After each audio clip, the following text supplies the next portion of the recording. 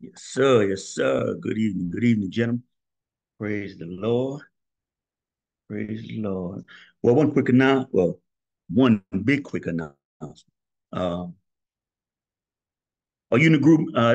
Austin said you're on one right now. Are you on the group me? Yes, sir, I am.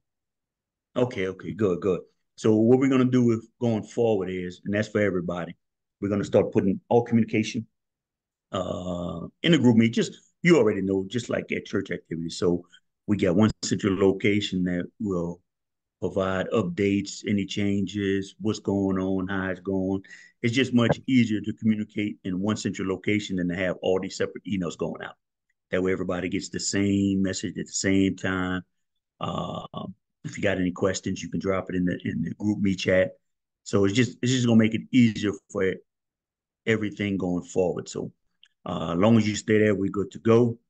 Because we're gonna be doing some things. We'll be shifting. I know everybody on the call wants to participate, and that's a blessing. So we're gonna be moving, man. Trying to do things in the community, um, whether it's feeding the homeless, whether it's you know a gas drive, or supporting somebody else doing some things, or supporting the principal at the school. We just want to make sure that we doing something in the community, and at the end of the day, just doing what God has put us here to do, and that's to hear the word, but be doers of the word. Yeah. And y'all hear me say that often. So that's the big thing there, just making sure that we're doing God's will, but not only hearing, but putting what we hearing into practice and doing some things. So that's it, man. Just keep your ears to the grind, everybody, and we gonna go ahead and get started and open up in prayer. Have I missed anything, Pete, before we open up?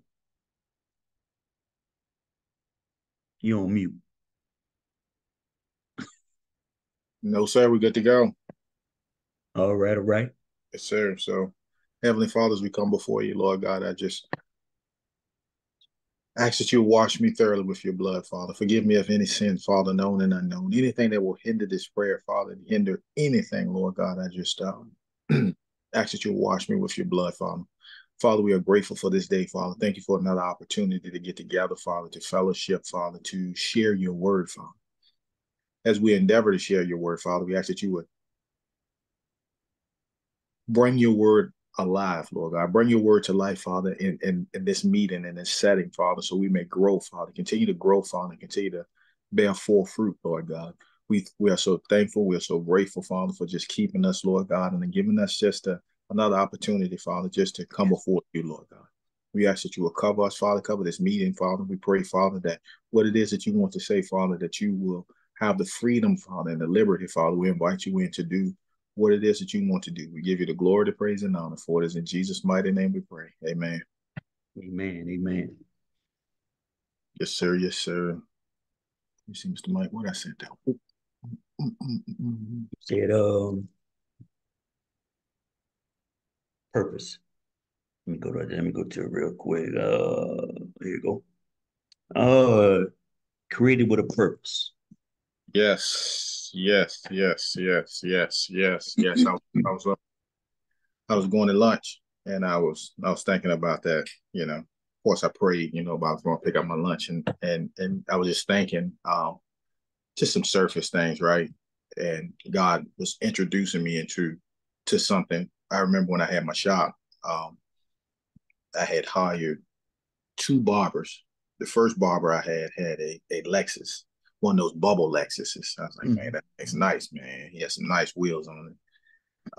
And I seen him recently, which is funny. But and then I had the opportunity to hire another barber, and he had a Cadillac, a newer style Cadillac. I was like, man, at that time, I think I was probably driving a Kia, my wife's Kia. My wife had a newer car. I had a Kia, and it was messing up and all that stuff like that. But I wasn't discouraged, but I was just like, man, that's a nice car. And I was riding today, and God was, just reminding me of what I drive, right? And it's like, man, from there to now.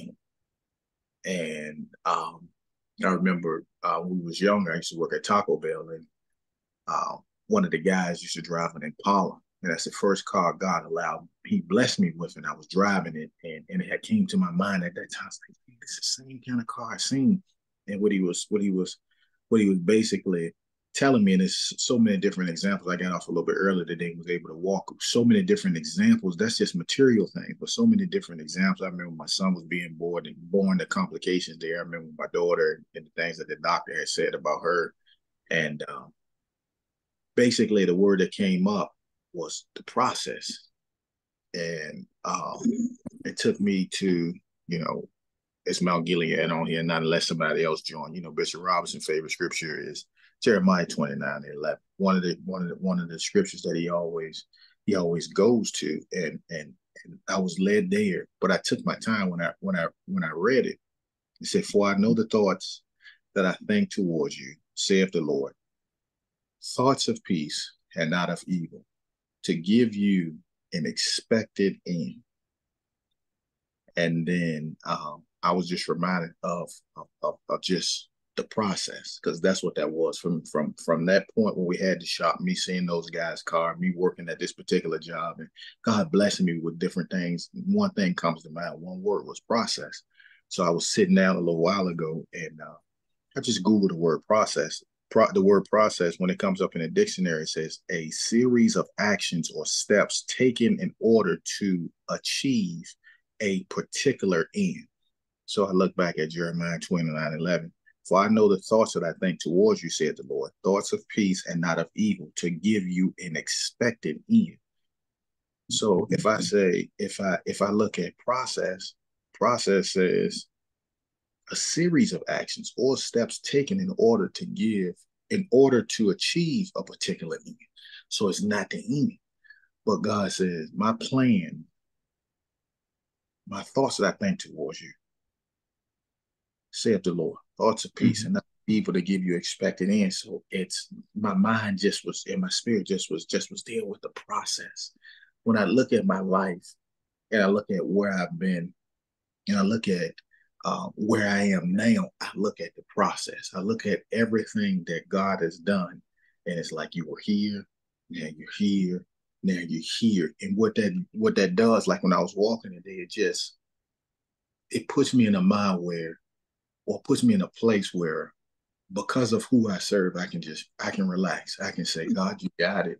And knowing that, because there's a track record, and then there's things that he allowed me to see and allowed me to accomplish with his help. It's like, boom, you see that there. You see that there. You see that there. It was all a part of the process. It was all a part of what I sent out earlier, his plan. That's God's plan. And it's like, wow, and just to see that. I mean, I remember I was talking to you about this yesterday, Mike, when the man of God laid hands on me. He said, trust the process. Like, what is the process? What does that mean? So looking at this right here, it's the expected end. This is the plan that God has. This is that good plan that God has that's being unraveled in my life. And I can see it from this vantage point, and I have to trust him for this I have to trust him that he's going to do what he says he's going to do, that this is going to be prosperous. What I've seen so far is like, if this is any indication what this is going to look like, God said, okay, just keep dreaming. Like I said, and I'm gonna go back to that, when I was working at the job, I didn't have a vehicle, and this guy had a nice Impala, man. I mean, he had it souped up and just different things like that. And I was like, man, that car's nice, man. I might have had a Cadillac that I bought from my homeboy or something like that. It was a vehicle, right? But it wasn't that. And I just like, man, that's a nice car. And years went on, and it was in my spirit, man. And this guy, I ended up buying this car, just fast forward the story. I ended up buying this car, and I was driving, and it hit me. I was like, man, this is the same car, or the same model type car. And then today, when I got in my car to go to lunch today, like, man, I remember standing outside of that shop, Those guys may have been in there cutting it, just looking at their cars. And I'm like, man, I saw my car. I looked at their car. And I looked at the other one car. I'm like, man, these some nice cars, man. But, I wasn't like, I just like, okay, they're just nice cars. And to be reminded of it, like, God, like this stick with the process. Stick with the plans that I have for you. Stick with those plans. Stick with the process because it's gonna get better. It's gonna keep getting better. It's gonna keep getting better. It's gonna keep getting better. And as our pastor would say, it's gonna keep getting gooder and gooder. And it's like, man, I mean, I'm excited. I mean, like I said, when I was walking, it just was a freedom. Like I can really, I mean, we say it, but you go to levels like I can really trust God that He got this, man, and I don't have to worry about anything, and I can just be at peace with Him. I'm gonna open it up with that. All right. Yeah, yeah, that's good. That's good. Check process. When you read the definition of process, then we went to plans, and as we stated earlier, understanding you were created for a purpose. I think was the title you wanted to use, and my mind went to blueprint, Mm. purpose, process, plans, blueprints. They all lay down. They all function the same way, but when you see a blueprint, you see the process. When you see a blueprint, you see the purpose. You understand the angles and why it's cut this way, and why it's doing this, and why it's doing that. Trusting that blueprint is Jeremiah 29:11. Trusting God, His plans, His blueprint that He already laid out before you was born. Uh, since we say blueprint, I'm gonna use a house. Let's say you're building a house. You see the blueprint. You have a copy of the blueprint. And you go by the house every day. You can look at that blueprint and say, ah, okay, it's coming up. But you gotta, as P said, trust the process. Because if you don't, you can see the blueprint, but if you don't have that engineering architect background and the builder's mindset or experience is the word I want to say, not my mindset, but experience. You can see the blueprint, you can see what they're doing, but you got to trust the process because that project manager may have to, okay, we couldn't do that. Why? Because we didn't expect the ground to be like this, or it has a deeper slope than we thought. So they may have to add more dirt or take this away, and they'll talk to you. But where I'm going is when you drive by, you got to trust the process. When you're watching your home get built, you got to trust the process. Why I'm using a home, God designed you before you were born. You got to trust His process. You got to trust His plan. You're going to have to trust that His blueprint has all the 90-degree angles, has everything in your life that you need. You can't deviate from that blueprint. One deviation from that blueprint, hallelujah, destroys the foundation. It destroys the foundation. And man, I wrote something down because it hit me so hard, and it says this: you must first understand your purpose before you can flow in God's plan and assignment, or God's plan and purpose, however you want to do. Because until you understand the purpose, it's hard for you to flow in that assignment. You got to understand your purpose. You got to understand that you were, as Pete titled it, created with a purpose. Because I'm pretty sure we all been in a place like it. You've been on a job, on a basketball team, or you just been somewhere and you're going every day and you're like, man, why am I coming here? What's the purpose for this? I can't understand the purpose. You know why we get frustrated like it? Because we don't know the assignment. Because the purpose hasn't been identified clearly to us to understand why am I here sitting in this meeting? What's my purpose? And as long as we stay there, we continue to get frustrated. And eventually, if we don't get to understand that purpose or it's not laid out to us clearly, we're going to stop trusting it and we're going to walk away because we don't understand our assignment. And that's the whole purpose of Jeremiah 29:11. And and I'm gonna just read a different version piece if you don't mind. No. I like the NLT. It says, "For I know the plans I have for you," says the Lord. "They are plans for good and not disaster, to give you hope, to give you a future and hope." And that, for I know the plans for you. For I know the purpose for you. For I know the blueprint for you. Everything that you need, he knows it for you. But you gotta trust. What he's saying in 29, trust me. Trust me. I know you're gonna have some hills and valleys. I I know you're gonna have some storms. I know you're gonna have some things that's going on. I know it's not always gonna be peaches and cream. So understand. So understand that, and we're gonna get through it. And I'm gonna end with that. What you got? The NLT. So you said, Yes, yes, yes. okay, yours has plans. One has thoughts, one has plans, but it was already geared up like this way. So, like you said, for I know the plans I have for you, Hey said Pete, the Lord. Yeah, hey Pete, but I'm gonna step away for about 5 minutes. I'll be right back. that's fine. Uh, your translation. For I know the plans I have for you, says the Lord. They are plans for good and not for disaster, to give you a future and a hope.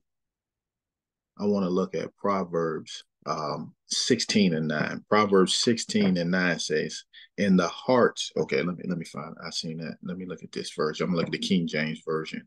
A man's heart devises his ways, but the Lord directs his path. Let's look at the King James, New King James version, because it has the word plans. A man's heart plans his ways, but the Lord directs his steps. We can come up with our own plans, what we think, and it can be disastrous, right? If we're not trusting God daily, if we're not seeking Him and seeking His plans daily, it could be that. And I started this call off with I can in my life I can see the things that God did, and I can see the things that God allowed. The things God did were almost effortless. The things that God had His hand on, I didn't have to keep redoing. The things that I did, I had to push a little bit more and strain a little bit more and just try to I put a lot more effort in it, and I just opened my life up. Like when I took the role I'm currently in, I was trusting God for another role, and in my spirit, I believe that I was like, okay, something's up. And I was putting in different applications here and there, and here and there. Anybody put in applications, you applying for this and applying for that, and you're trying to hear God, but you're really not trying to hear God. You're trying to do your own thing. It can wear on you, and then you keep seeing this mountain in front of you because I'm trying to get to the top of it to better myself and better my family. And what I'm trying to do is not bad, but the way I'm going about it, I'm not including God. I'm doing my own thing. So when this particular role opened up, I was already at the company that I was in, and I was like, okay, there's no positions open here, so let me go ahead and let me leave. I'm just gonna leave this. I'm just gonna leave this particular company. I'm gonna leave this. I'm gonna leave this role because there's nothing open here. So at that time, I'm doing my regular job and just doing what I normally do. But I would always pray to God. I remember being at a stop, and I looked down at my phone, and a position had opened up within the company. But I knew the people who had already had the position, so it's kind of like, okay, somebody must be losing their job. I was like, man, somebody's losing their job. And the man of God had been preaching that God would, I had heard him say it before, that God would make a position for you. So I was like, okay, man, I seen the position. It wasn't something I wanted, right? It was according to my plans. I didn't want to go into sales. I'm like, man, look, I don't want to go into sales. I'd rather go into this operations position and do dust and so, and that's just going to be it. But when this position came up, I looked at it. I said, man, somebody must be losing their job, man, because they're gonna be taking somebody out of a position or something, So close it up and continue to go on about my way. Get back to the branch, and some things began to happen, and God was beginning to do some things because this was His will and this was a part of His plan. I guess I was able to step back enough of just His grace of mercy on me, whatever one it was just all Him, where things began to move in the direction that He wanted me to move in. And I was sitting at the computer, and the manager for the position was talking to another manager, and they were walking past, but they wanted me to hear them. They said, "Hey, has everybody? We're about to close this up. Has everybody applied for the position?"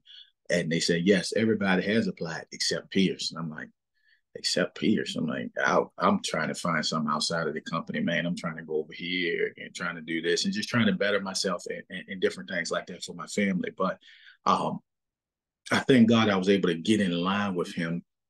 And this is what I'm saying, if there's some things that I've done on my own, and there's some things that I've done where I've just trusted God. And the things where when you trust God, it's easier, and it just keeps producing fruit. It just continues to keep being something that you can keep eating off of. But when I've done things by myself, and like I said, I'm just opening my life up, right? So um, with my business, with the salon, it was something that I wanted to do. I believe God allowed me to do it to show me what was really in me.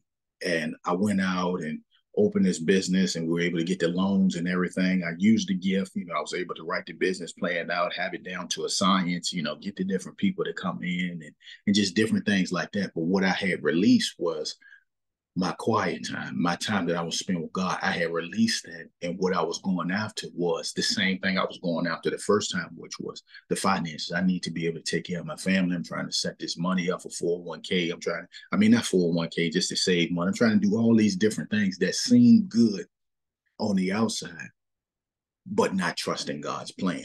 Right. So the business, I'm hiring people. I'm at work trying to hire people. I got to trust people. I barely know to trust their opinion to hire people. And they just was just doing just different things, but I had subjected myself to that. And during those times, my family life suffered, and it suffered a great deal.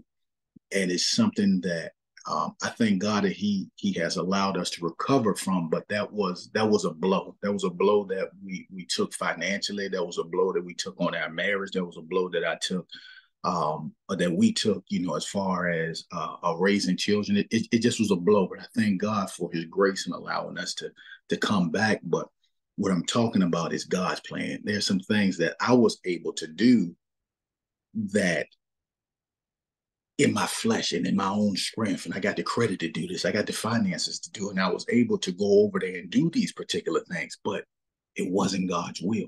And then I can turn and I can see things where God had His hand on there, and He was just leading and guiding me through the patience, through just being patient and just trusting Him over there. Like it says in Jeremiah, just trusting Him and allowing Him to move. And that trust is like, God, it's in your time, because if you do it, this is connected to this, and this is connected to this. And I'm thinking about that. I'm thinking about the scripture there and say, "For I know the plans," and it's not just it's not singular, it's plural, because this is going to lead to, and that's going to lead to that, and that's going to lead to that. It's so much that you can't see. But when we move on our own plans, all I can see is what's in front of me.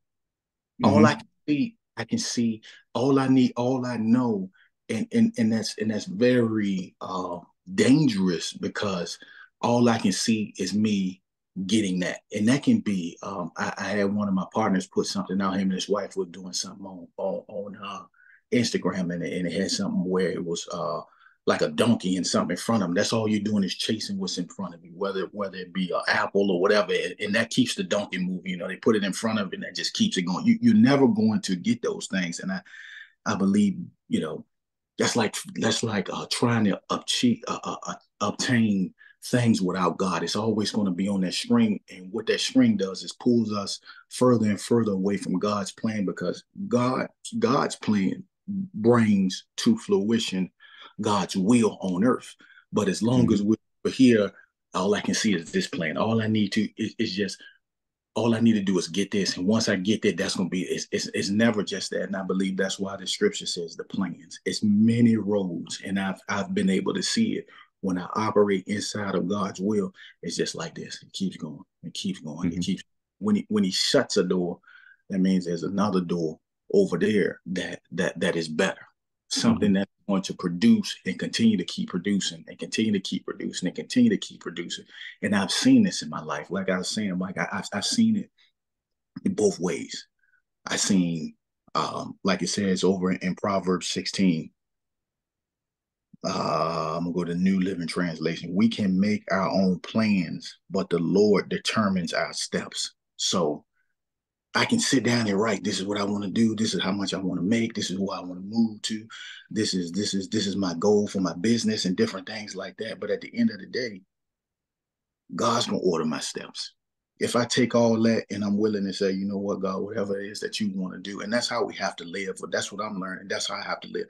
Lord, is whatever you want to do, and it's easier said than done because it's a lot of me still there. Not as much as it used to be, but it's like God, I can see this right here. I see what you're doing, but yours gonna take a little bit longer. So let me jump over here. Not knowing that if you jump over here, you have to jump right here. If you have to jump right here, you have to jump. If you wait for the light to turn green, it's just going to be a straight shot. Or you can go through this back way. They're gonna take the speed limit down to 15. Then it's gonna go to 30. Then it's gonna go to 55. Then back to 15. You go right here. You can go 70 all the way down to where it is that you need to go. No roadblocks. No speed checks or nothing. Just straight for 6 or 7 miles. Right here, it's gonna take you 20, 30, like New York traffic. I hear. So, um, I'll back off with that. I apologize. I had to step away for a second. No, Uh, man. I didn't catch everything you said, but I know by the spirit that you were just flowing with the plans and this is just something the Holy Spirit dropped on me, even to understand the purpose and plans and the flow with it. It just your mindset, your thinking affects how you follow assignments, how you flow with God's plan. Why I say that is in Proverbs 27, I'm sorry, 23:7, it says, and for as he thinks in his heart, so is he. What are you thinking? I can give you the best plans, the best blueprint. I can do everything. God can give you everything you need. What are you thinking? What, if you're not thinking it's going to prosper, it's going to be successful, it's not going to work. It's what you're thinking. What are you feeding on all the time? Better yet, what's feeding you? You know, God dropping it on you. He giving you, hey, here's the plans, here's the blueprint, here's the direction. I don't know. Thinking is weak. Thinking is in a different mindset of lack or just people around you not thinking the same thing. Because if you keep hearing that, you're gonna start believing their plan more than you believe God's plan. If you keep telling yourself you can't, you're gonna start believing your flesh plans more than God's plans. The mindset, the mindset, the mindset. It also now just taking me to Romans 12:2. And kind of flows with the plans, but it's plans work when your mind is on God. Do not be conformed to this world, but be transformed by the renewing of your mind. Your mind. Because unless something I can speak for myself. What you see on a daily basis, what your mind is going to be gravitating to.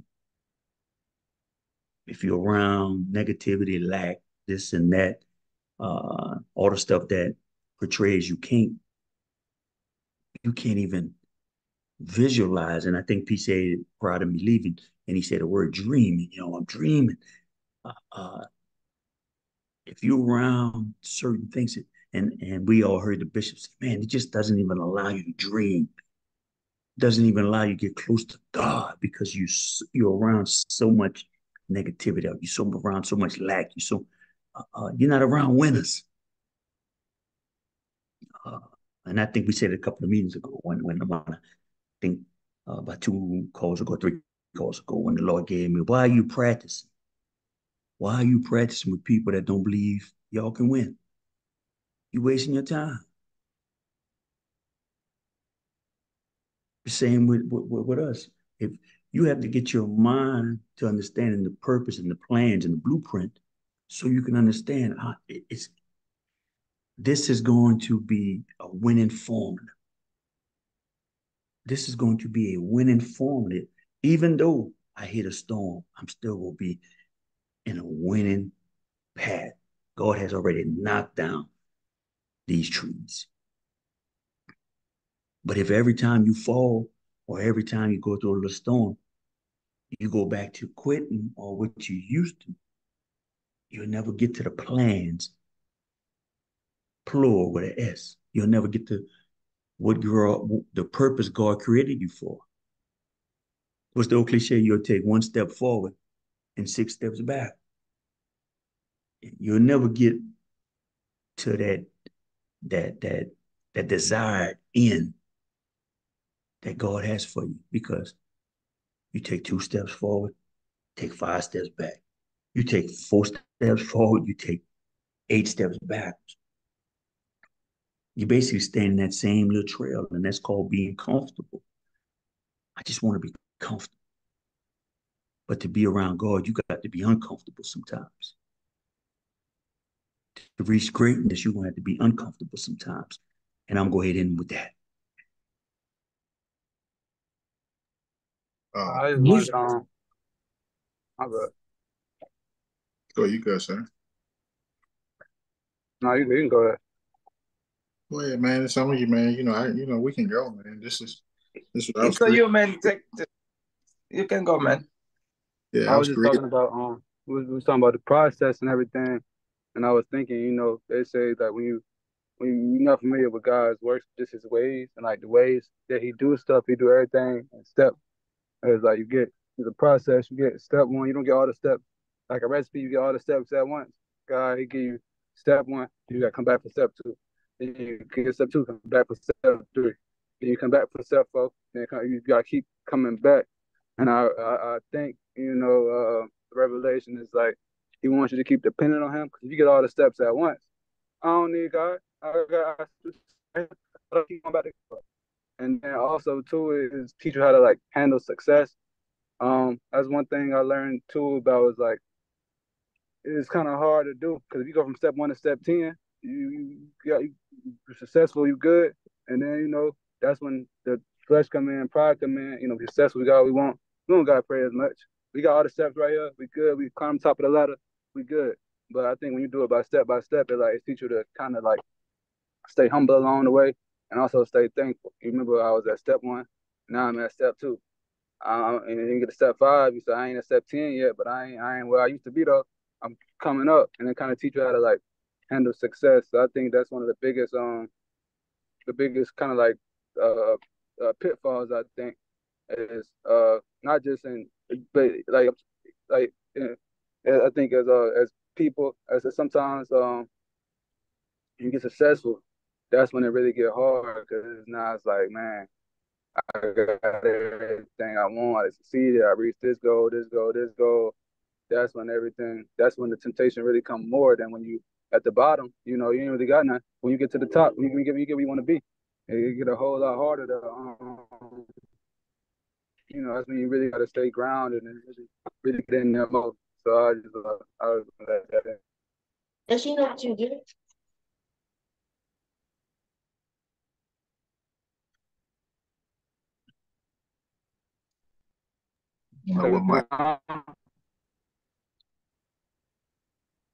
What'd you say, P? That was Yeah, that was Austin. I think he faded out a little bit. Okay. All right, can I say something? Mr. No. Carlos. Am I good? Oh, all right. Mr. Carlos, yes indeed. How you doing, Mr. Mike? What's going on? I'm always happy to be here. I feel so great when I'm around here. Oh my gosh. I like that shirt, brother. Oh, thank you. Natisha says that is a prison shirt. Oh man. She said you look like you live in prison. So I just wear when she's not around. So she's not around. So There you go. I was lucky enough to join when Mr. P was talking about process, like hey, steps that lead to an end, and I feel like that was the whole explanation. Everything was super helpful, and I follow what Mr. Mike said about steps and what Mr. Austin said also about steps, and Mr. P went back to say, hey, God will order my steps and things like that. And as you guys were talking, a few analogies start came to my mind, and it's about following the plan and about steps and things like that.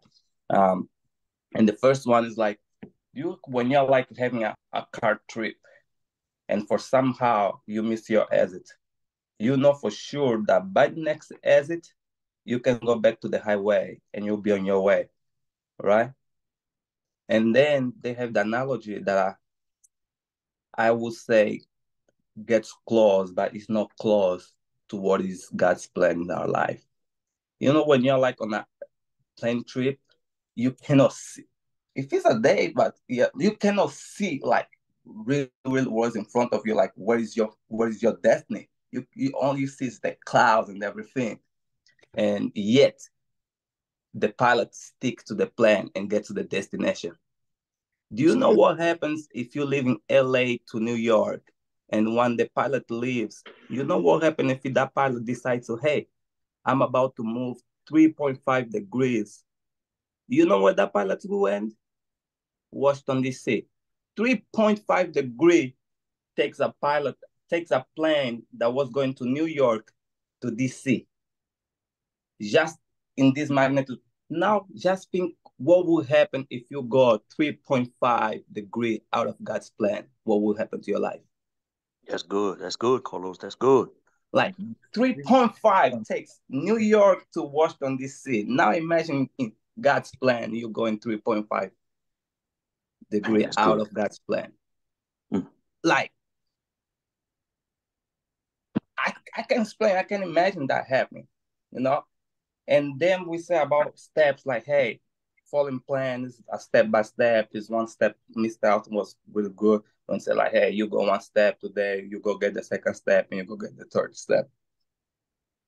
When he was saying that, I recall like, if the year has like 365 days, right? If we do one step every day, if you put like one, I did if you do like 0.1 and you power to 365 days, you will end up with a compound effect of 37.78. But if you go one step back every day and then you power that to 365, you will regret 0.0.03. You see the difference in doing good and doing bad? And yet, doing good is so hard, but the reward is so great. And yet, doing bad is so easy, and the reward is so low. 0.0.03 if you do bad one every day for 365. And if you do good every day, you end up with 37. Yet, it's hard, but the reward is so great. That's good, Carlos. So, and I was like, that is why following the plan and one step after another, no matter how hard it is, but the result and the compound effect of and the blessings that comes from that is great. Some people say, "Oh, I don't understand, but how he got blessed so great?" Yes, he was doing one good every day, and the compound effect of his blessing is so great because it's 37.78 in our language. We don't know in God's language how it comes. So it's great. And then we said about being surrounded by my minded light, being surrounded by the right people and everything. And I recall I was seeing a TV show, and one of the company they have like a very high performance. And one of the reasons is because they have a psychologist. They do tradings, but they have a psychologist in their office. And the reason why they have a psychologist in their office is because every time one of them, the guys is losing his mojo, they go to the psychologist. The reason why they go to the psychologist is to help them understand what they're missing. I feel like sometime in our life we need to have that person, someone that we can go and say, hey, what is missing? Yes. Someone that can hold us accountable and say, hey, how can I get back to what I was doing? And most of those times will be either your pastor, either the person that you look up, and things like that, because it is proven that you are the average of 5 of your closest friends. Mm. Now, if you walk with dogs, you'll be average of 5 dogs.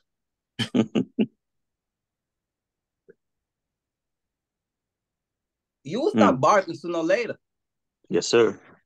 Now, if you walk with 5 lions, you'll be average of those 5 lions. They say, like, if you put a lion and a dog raising together, at the end of the day, one will end up adopting the behavior of the other. Either the dog will end up like behaving like a lion, or the lion will end up behaving like a dog. So no matter how strong you are, no matter what's your nature, where you spend your time the most will end up stealing where you are. Yes, sir. So, and they say, hey, you are average of those 5 people. Yes. So what do you do now? Me, I have you guys. I have people that go to church. I have people don't go to church. I have people that don't talk about God. I have people that only talk about females. I have friends that only talk about business. I have friends. Yet, where do I spend the most of my time? I'm not saying don't have them, but I'm just saying, you gotta know where to spend your time and where to invest your time. It is okay to call them once in a while and say, hey man, I'm just calling to check on you. How you doing? How's family? You know, Jesus had 12 disciples, and yet he spent time with a lot of people. But he didn't make those a lot of people part of his inner crew. Even among the disciples, he had an inner crew. Those who used to take when he was going to mission where he needs strength and extra strength. So who's your inner strength? Who are those people that you feed from? Who are those people that no matter how you're doing, you look at them and you know it's about to be okay? Who are those people that when you're going to temptation, you call them and they pull you up the same way you pull them up? But those people, when your body is shaking, it comes and tells you, hey, don't worry, I'm here. Let's go through it. So that was my thoughts when it comes to process, plans, where we spend our time, the people that we have around us. And I would say have someone that will help you always find your mojo back. Yes, sir. And I'm not saying put that person above. I'm just saying that person has to be the way God sent things to you from time to time. You know, when I was going to the process of renew my work authorization, I didn't have all the news. I didn't have all the information that I needed. Guess what? Every step, most of the step that I was getting and most of the step that I was doing, my aunt was telling me. And guess what? I leaned myself to my aunt every time I had a question. And every time my aunt had that question, did my blessing came from my auntie? No, my blessing came from God. And God used her and her knowledge to make sure that did happen. So have someone that will help you identify your mojo, that will help you see the light, because God will use people in your life to show you the plan, to show his plan. So that's my thoughts. Man, that was some good stuff, Carlos. Good stuff, man. Good stuff, Carlos. Man, I'm gonna start calling you Matthew. You good with numbers. But everything you said, Carlos, was powerful. I just want to piggyback on one second with that. You said something powerful. You know, the numbers you use, taking one step during 65 days and taking one step forward and taking one step back, and the difference in the figures. And the powerful thing you said is going forward, yes, it's a little more difficult, but the reward going backwards it's so comfortable, but we're willing to take that risk because it's comfortable. Going forward, yes, it's harder, but that's if you look at the general concept of people, they rather stay comfortable or take that step back than go forward. And the other process that you stated was the people you hang with. And you can tell me who you are, but you know how the best way for me to find out who you are is not by you telling me. I want to talk to the people and I want to just observe the people you're hanging with. It goes back to your lion and dog scenario, Carlos, because you can tell me anything, but if I can see the people you hang around with, your 2, 3, 4, 5 people that you consistently around and hear their conversation, that's who you are. Because if that's who you spend most of your time with, you can't be different. Like you said, hyenas don't hang out with lions. Why? Because a hyena and a lion, they're two different animals. And number one, the lion sees a hyena, that's a meal. So for me to find out who you are, I just want to see who you're hanging around with. Let me hang around and listen and see what they're talking about. Now, eventually you're going to say, oh, that's not what I do or talk to. That's who you hang around with. That's who you are. You ain't that different because that's who you hang around with. And I wanted to, and I'm in with this. And when you said it, Carlos, I'm going to go back to the man of God last night.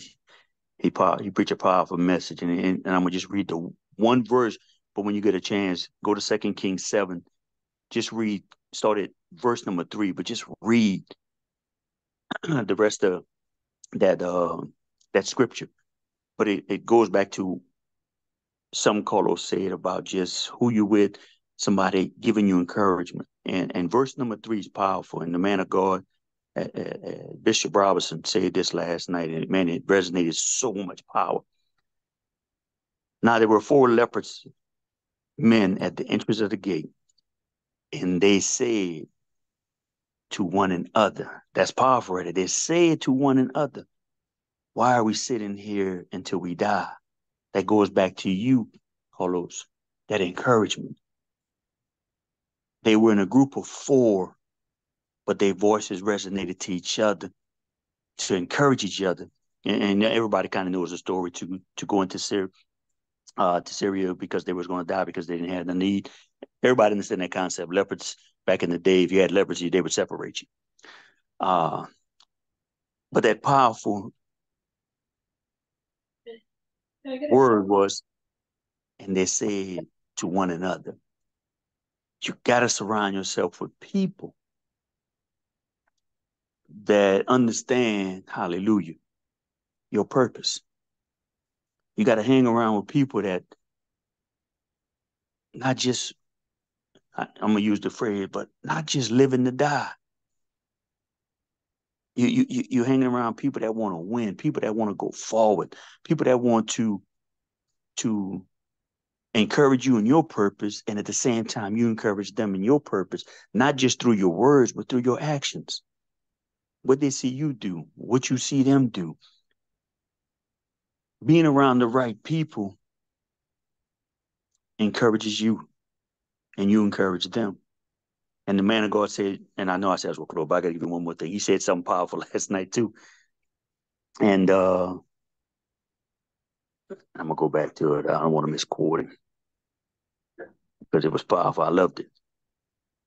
He said the only things that take root can grow. Only the things that take root can grow. And when he said that, my spirit added to it. What are you letting root in your life? So once again, the only thing that can grow is the things that's getting rooted, that the roots are going deep. We got to ask ourselves, what are we letting get rooted in our life that's going deep in us? And it goes back to the purpose, the plans, the blueprint that God has for you, but also the people that's around you. And I'm in with that.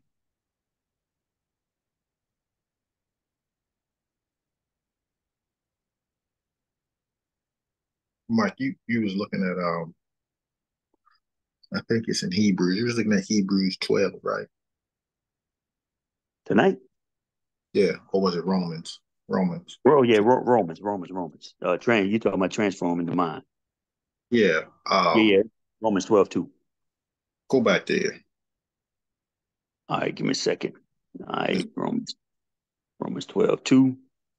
I'm going back Yeah. to Romans 12:2, or you want to go somewhere else? Yeah. Go to 12:2. All right. What is it? And a particular No. If you would go start there. I want it's to prove that which is good and perfect will of God. Mm-hmm. It should be, if you in verse 2, it may be like verse 8. All right, give me a second. Let me see. Verse 8. So liberation. No, that's not it. All right. You say perfect will? Yeah, it said that you may prove what is the perfect will of God. All right, give me a second. All right, give me a second. It's not verse 8, but give me a second. Okay.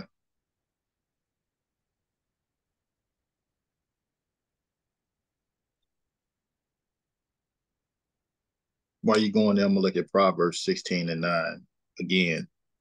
A man's heart plans his ways, but the Lord directs his steps. It's Proverbs 16:9. Uh-huh. You in Hebrew? You already went. Oh, I get Hebrews and Romans mixed up. Yep, you're right. It wasn't 8. It was just at the end of, I don't know what I was reading, but it's at the Okay. end of Romans 2. Romans 12:2. It says, and I'm reading the King James, the Okay. new King James. And do not be conformed to this world, but be transformed by the renewing of your mind, that you may prove what is that good and acceptable and perfect will of God. Yeah. And I look at, so what you just said, I look at Proverbs 16:9. So Mm-hmm. there's a will and there's a process that we can get in that's not his. And Mm-hmm. then his. And then when Jesus was telling the disciples he was teaching them how to pray.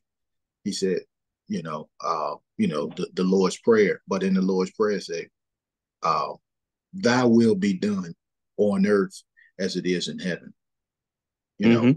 Thy will be done on earth as it is in heaven. And then what you're talking about, it talks about what you were just talking about. Like you said, I haven't heard the whole message from Bishop Robinson. I heard a little bit, but it talks about when you were talking about the mind, how you thinking, because it's a lot that goes on in our mind, and you try to, and in Proverbs, you're talking about those steps. We try to we try to map out our own steps when we think we're smarter than God, when we don't trust God. But ultimately, what that's doing is that's deviating away from that perfect will of Mm-hmm. God. And like Miguel was saying, thank you, Lord. Like he was saying, it makes the process harder, but it's not revealed like that until you get around people like yourself and Miguel. It's not revealed. You can't see it because it's blinded, and you're like everybody's, and like you was everybody's trying to make it, and everybody's trying to do this, and everybody is trying to do this, and everybody trying to find a job. Everybody, the mortgage rates up and all these different things, and that could be so on the outside. But if God is telling you to move, then He's already created a lane. So we just have to be careful that we in His perfect will, because everything God told me years ago when we was about to close on our house, He said, anything I tell you to do is already done, which means way, and you were talking about the trees being moved. Every way that he tells us to go has already been paved. And like Miguel was saying, when you're on the plane, you don't see that. But God, I heard what you said. I believe you, and I'm gonna start going this way because I'm thinking now of the ram in the bush. There's always something that you have accessible, Mhm. but you want me to follow you even when I can't see. What's when he Ah, said? that's good. He said, just leave the place where you are. Mm. And he didn't have any instructions.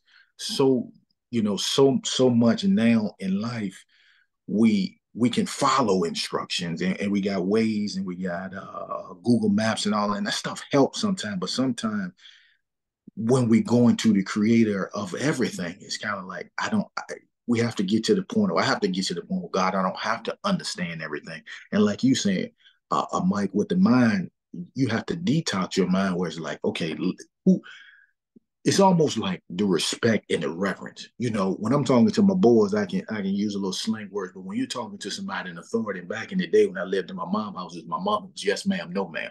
It's almost like snapping into action. Whoa, I'm talking to God now. I can you out there talking that talk with your boys, you know what I mean? Yeah, it's like this, man. It's like this when you get before God. Yes, sir. What is it that you're saying? What is it that you want to do? Because you can make anything happen. And then what you're telling me is this is the good and perfect will. This is what you have already breathed on. This is what you have already ordained. This is what you have already provided provision for. So who am I to tell you what I see? You can see what I can't see. I'm telling you what I see, and that's what we was talking about the other day, Mike, when you had the scripture of the reports. There was different reports that came back. Different reports. Oh, we see giants, but yeah, we see fruitfulness over there. So it's all in this, and understanding that God has a perfect will. Like you was over there in Romans, and then we see God has that perfect and acceptable will. Then we see in Jeremiah, he's telling Jeremiah about this will. But then we see in Proverbs 16, the hearts of a man plans his ways, but the Lord establishes his steps. And then there's another scripture, I believe, is in Proverbs: the steps of a good man are ordered by God, and he delights in his path. So God is always leading us. It's just a matter of if we're following him. And like Miguel said earlier, that's gonna stick with me, Miguel, probably for the rest of my life. It's that hard road. And sometimes we get used to it where it's gotta be like this. And like you said, like you hang around people that's how they think. It's gotta be like this, man. Gotta be tough like this, man. We this how we gotta come in the job, man. We gotta do like this, man. They ain't gonna never hire nobody like you, man, or like this. You can't move up in it. Like, man, I gotta detox my mind, man. Let me step away. Let me get around some people that have seen some things, have achieved some things, so I can just be around something different. I gotta detox my mind because I can't hear this. This is not lining up with what I'm hearing. This is not lining up with what these brothers are telling me on the call. This is not lining up with the man of God is preaching on Sundays. This is not lining up with what I see when I go to sleep. Those dreams that I have, these aspirations that I have. There's more that I want to do for my family. What I'm seeing right now doesn't line up. And instead of me programming my mind to come under this, I want to make sure I'm hearing right. I want to make sure that this is, let me like going to a doctor. Let me just get another opinion, and that's what this is tonight. Jeremiah 29:11. It didn't say nothing about him struggling and having a hard way to go. It just talks about a process. There's a process, so you might not be able to see everything, but there's a process. And if we have any traction with God or any type of relationship with God, whether it's a year, 2 years, we can just sit. And when you detox in your mind, you can look and say, God, you know what? I remember starting right there. And I remember going right there. I remember that was going on. And I remember you blessed me. And I remember you said you never leave me nor forsake me. And I remember this. And I remember this. But praise God, I see where I am right now. And if that's any indication of anything, we can keep going. We can keep trudging on. And like you were saying, Miguel, I'm thinking about a message that the man of God preached in the scripture, right, where he says, David, encourage yourself. Sometimes it's like that within us. Like, man, look, I gotta just, if you don't have somebody, I gotta steal away and let me get in the word, man. What does the word say?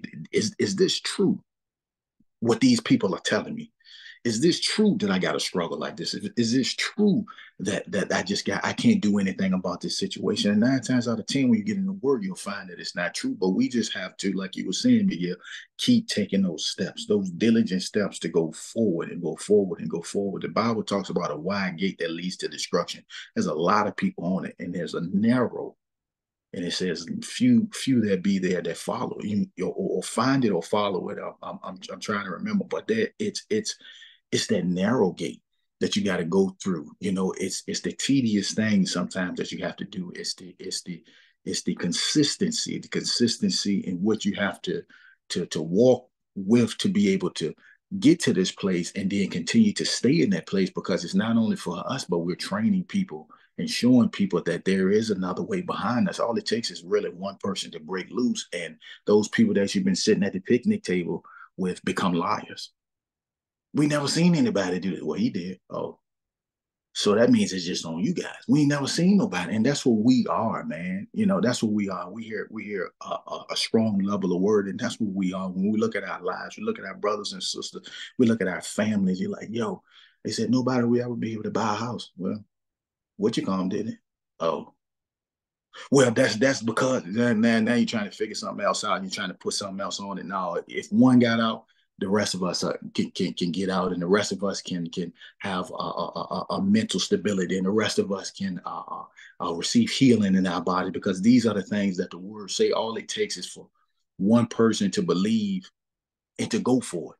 And once they go for it, God's hand be on them, because that's his will, and it break forth. It's like, man, you can't unsee what you see. You can't put that back in the box. And I'm just excited, man. So I'm a back up because we had 8:02. Yeah, I like all that, everything everybody's saying tonight, man. Powerful. I like that last analogy. Man, purchase that. Well, when you talk about purchasing a house, and well, so and so purchase. They start backing up. Oh man, as our man of God say, you can't dispute evidence. That's it, man. When I give you some evidence that it can be done, they're gonna start backtracking, and they're gonna start saying, "Well, it's because it's this and that, and it's because of this and that." They're gonna try to find external reasons that it happened, but at the same time, God made it happen. Just follow the blueprint, man. Follow the blueprint. So a lot of things we take from this is for me, is know that you're created for a purpose. Understand that God has plans for you, not plans to hurt you, but plans to prosper you for an expected end, filled with prosperity, filled with healing, filled with health, filled with everything you need. And understand that everybody around you is not meant to go with you. And I'm gonna use Carlos' example about the lion and the dog. One of them gonna start acting like the other if you leave them together long enough. And I think I did this a long time ago, Pete, if you remember. And Lion King is one of my favorite movies. And when Simba looked at the water and he was hanging with other animals so long, he forgot that he was a lion, a king. And when he looked at the water, he saw his father's face. Because he started hanging around with other animals that were not lions. So he had lost that I'm gonna use this analogy. He had lost that he was a king of the jungle. His father had to remind him, Mustafa had to remind him when he looked in the water who he was. What I'm saying that for, hanging with the wrong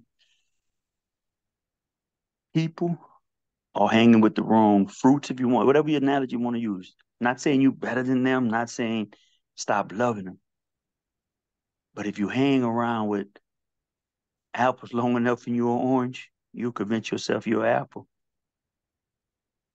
And as P said, you start hanging with them long enough, and all they saying is, "Man, we can't. That's not for us. Nobody bought a home." But everything is negative or not encouraging. You hang around there long enough, you really gonna start believing. I know we think we strong enough. Oh, I hear them say that, but I ain't paying no attention. You don't have to pay attention, but your spirit is. Your spirit is like, man, I hear this stuff all day long. What God's word is saying, faith comes by hearing and hearing and hearing the word of God. What he's saying, if you keep hearing the same thing over and over, I don't care what you say. That's what you won't start thinking. That's what you won't start believing. That's what you're gonna start believing. And I know it's 8:06. The man of God last message was so powerful last night. I almost forgot about the Goliath. David and Goliath when Goliath was out, and I'm gonna just paraphrase. When Goliath was 40 days and 40 nights, he basically was bullying the Israelite, come out and fight me, all these words. But what the man of God said that was so powerful, he said, for 40 days and 40 nights, he was out there yelling whatever words and obscene and in betweens. So that's 80 times. But the man of God said, it's not what he was saying. I guarantee you it's what the Israelites were saying when Goliath wasn't speaking. I said, oh, that's good. So when nobody's speaking, what you saying?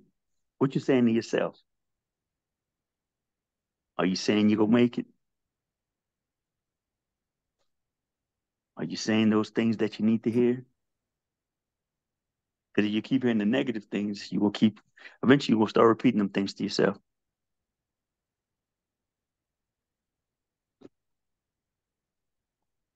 And I'm in with that. Great call, great call. I love this call. This call a great call. A needed call. If you ain't got nothing else to speak. Go ahead. I'm sorry, sir. Go ahead. I want to just say what I take from this as well, what everyone else might be taking. I just don't want to lose my purpose. Yes, sir. You know, I want to just stay humble to my purpose. Yes, sir. Yes, sir. Because we're all here for a reason. Yeah. Absolutely. As long as we keep the faith in that, it's going to be hard times. We'll suffer. We'll go through those more than the good times. And the hard times will lean on us harder.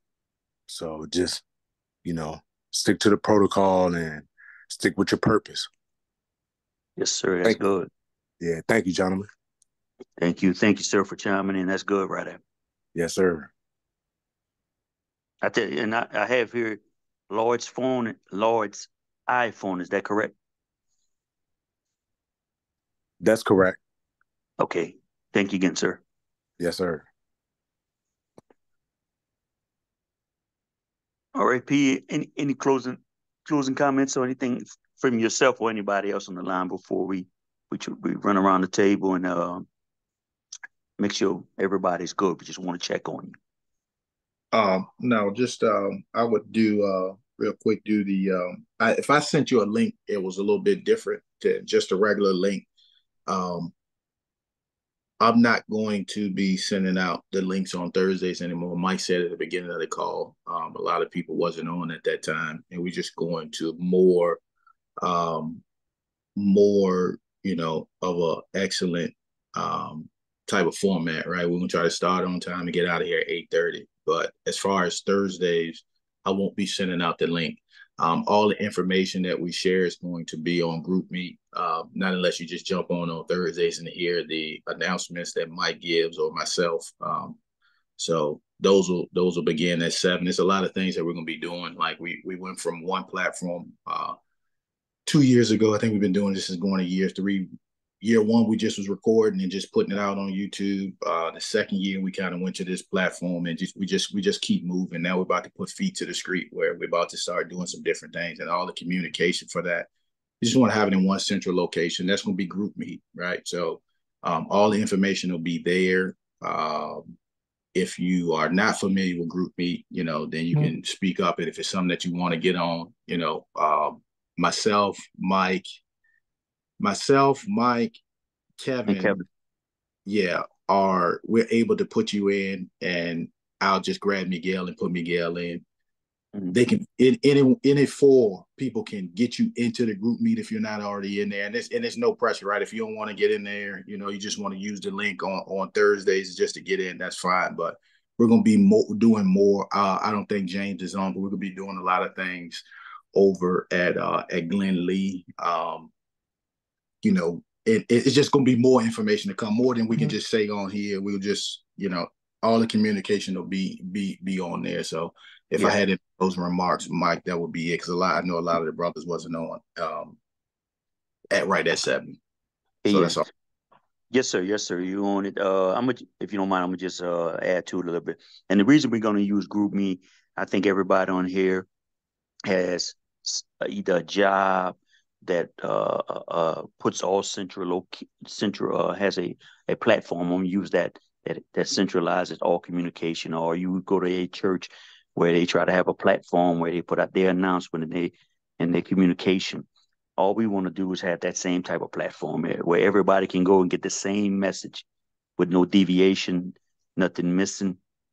With the GroupMe, I know people say some people say I don't like social media. I'm one of them. I don't do social media, Instagram and all that. But GroupMe is not really like a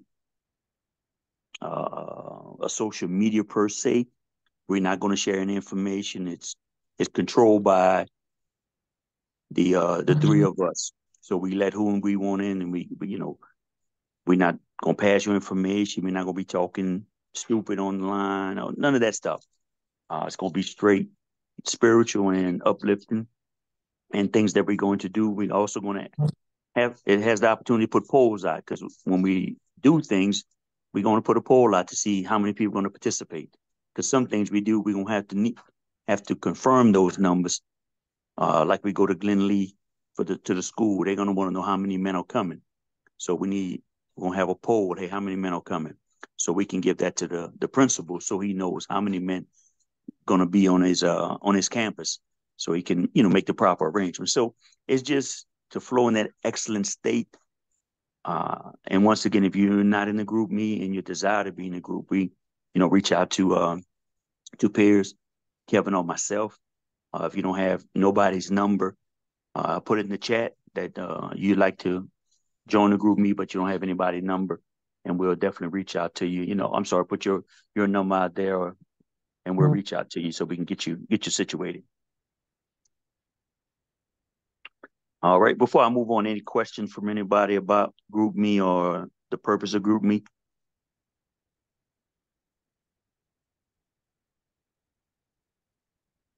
All right. Thank you, gentlemen. I'm going to run around the table. Take a couple of minutes, couple of seconds. Like we said, we just want to check on you, make sure you're good spiritually, mentally, emotionally. We definitely want to make sure everybody's good, because these are times right now where, things can slip by, and we don't want nobody to slip by. If you have opportunity to speak to a group of men, or a man, if you want to speak to a specific man, let that be known. But we don't want y'all to fall to the wayside, man. We want to make sure everybody's good, to ensure that your families are good. Because if you're not good, your family's not going to be good. So we just want to make sure everything around you is good. So I'm going to go ahead and start. Mr. Carlos, you up first. Yes, sir. It has been a great week. On Tuesday, on Monday, I went to play soccer, and I twisted my ankle.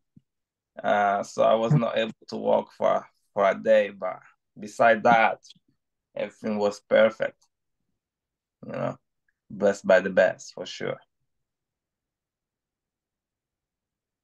All right. Thank you, sir. Look here, You put that word down to call. Put that word down tonight, Carlos. Boy, you was on it like a peanut butter and jelly, man.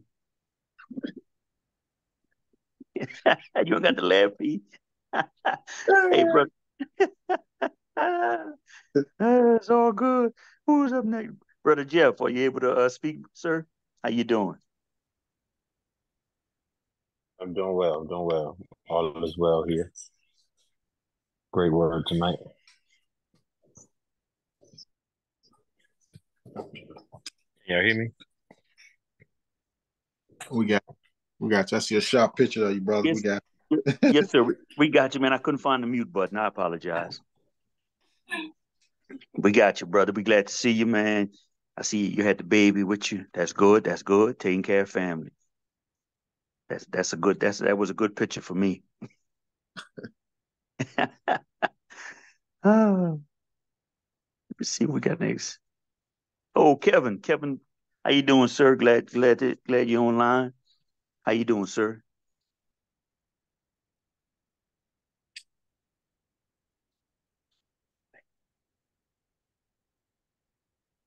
Can you hear me, Kevin?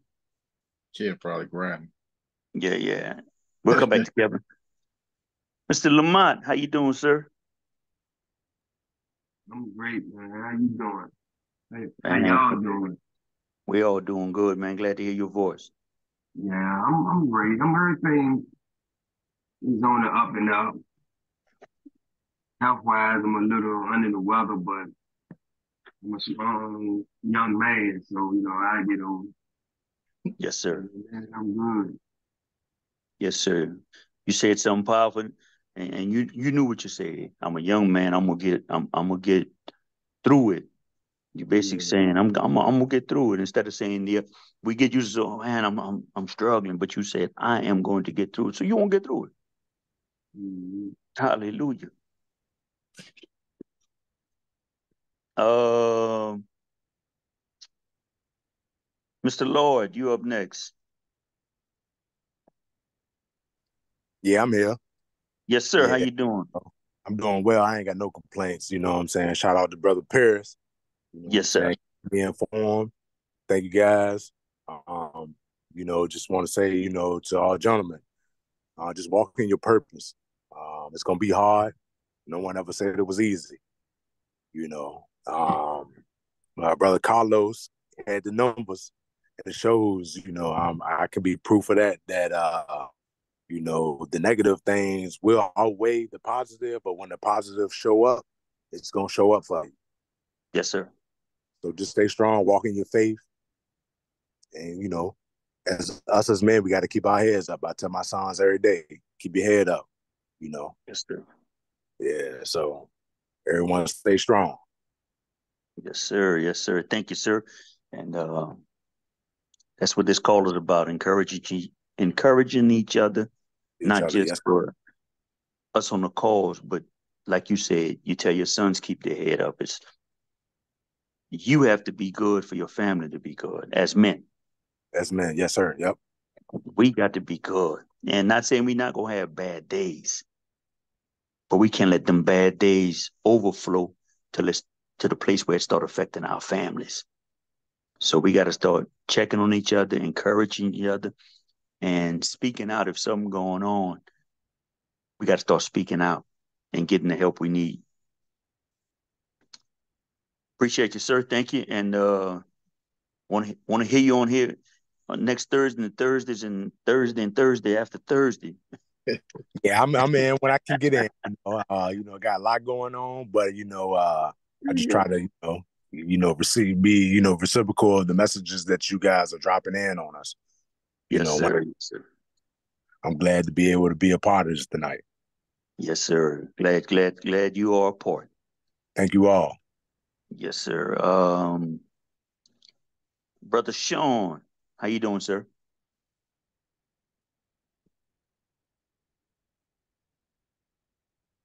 If you're able to speak and you are speaking, you're still on mute. I hope I'm pronouncing that right, Sean.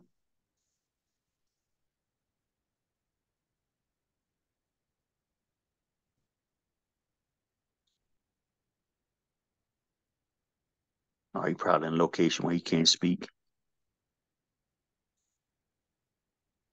right. We're gonna move to you, P, brother P. How you doing, sir? I'm good, brother. Yeah. Everything good my way, man. Glad y'all brothers was able to jump on and to Lord everything that you said, man. Just give God the glory for that, brother. You know, Yes.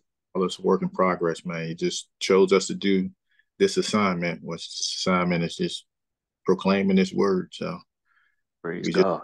just same building, just different, or same body, just different administrations. You know, we be looking at you work on them cars, man. You sit back and be like, man, I couldn't do that. Oh man, it's easy, man. It's easy for you. Walking in his purpose. That's it. I get over there, I tear some stuff up. Couldn't tell you what I tore up. Yeah. Called But Never no, Run Again. that's it. I'm good to go, man. So I'm a flip it. Since you flipped it to me, I'm gonna flip it to you. How you, brother? Yeah, everything copacetic, baby. Copacetic. I like that, boy. Everything copacetic. That's I got your you word. that. I got you that. Yeah, copacetic. But now everything is great, man.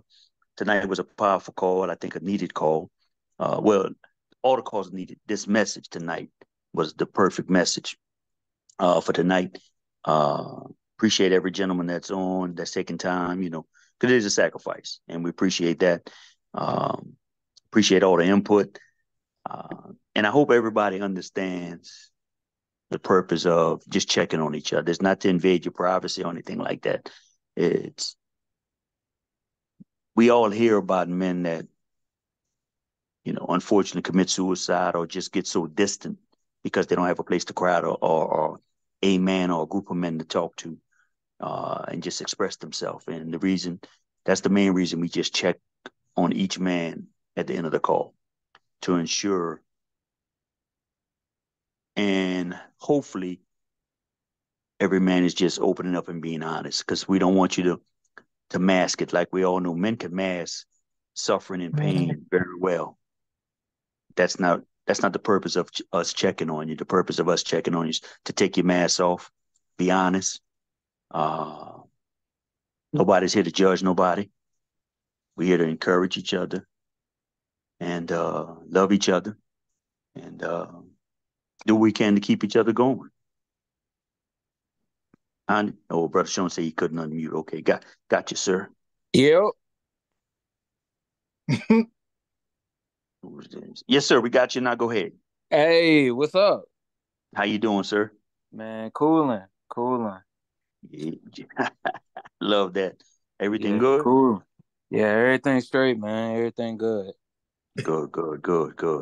Praise God. Well, yeah, we just checking on you, brother. I ain't heard nobody say I'm just cooling in a long time. That's staying out the way. Just I got to get back on that court too. Hey, my man got on the call and said, "Yep." Cooling, man, cooling. Oh my Hey, goodness. once he got his hand off mute, man, he got It's excited. over. I It's over appreciate it. now. It's over now. Coach all over again. Yep. Yeah. My goodness. Hey, we love it. We love it, though, man. We love I it. needed it. We love it. Nothing wrong with it. All right. Well, praise God, everybody's doing well, though. That's the end of the day. Praise God, everyone's doing well. Continue to do well. Continue to prosper. Continue to keep your nose to the grind. But most importantly, continue to keep God close and keep His word close. And we're gonna go ahead and send it back to Peter. Close us out in prayer. I think we only got one prayer request. Anybody else need prayer for any specific thing? Pastor texted me, so I got his. Okay. Yeah. And Kev, Miguel. No, Kev. Looked like Kev dropped off. Let me check again. Okay. Yeah, Kev dropped off. Okay. And Miguel, he has a prayer request for his friend Steve. He's back in MVC again. Shucks, Miguel, can take us home. Would you say you want Miguel to pray us out? Let me see something real quick. I'm gonna do something real quick, and then we got out of here. We got 5 minutes, bro. Yeah, babe. We got 5 minutes.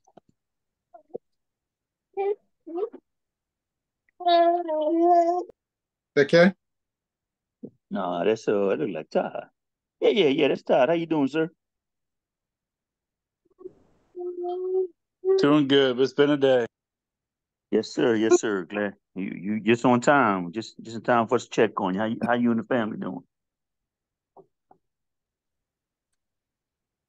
Honestly, not doing too bad. My 2-year-old's finally being a terrible twos, and we'll be getting calls from the daycare and just trying to navigate that, being still kind of newborn parent with a 2-year-old too. But overall, honestly, doing really good. Just Yes, trying to sir. navigate life, see what God has in store for us. Praise God. That's the best. That's the best conductor or best person to follow is God. So yeah. Welcome to Terrible Twos, man. That's Oh yeah, that two is. for two. I didn't think people told me that it'd be that crazy, but it's getting there. If they'd have told you, you wouldn't have had them. Appreciate you, sir. Oh, yeah, you as well. All right, so let's get on. We got, what was that? Mr. Steve. We got Mr. Steve. Then I got passed up on my trusty dusty watch, and I'm gonna look at Second Timothy. I'm gonna read this passage and then pray, and then we out of here. We got 3 minutes, so we should be good.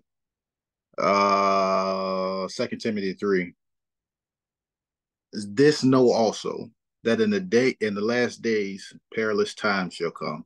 For men shall be lovers of their own self, covetous, boasters, proud, blasphemers, disobedient to parents, unthankful, unholy, without natural affection, truce breakers, false accusers.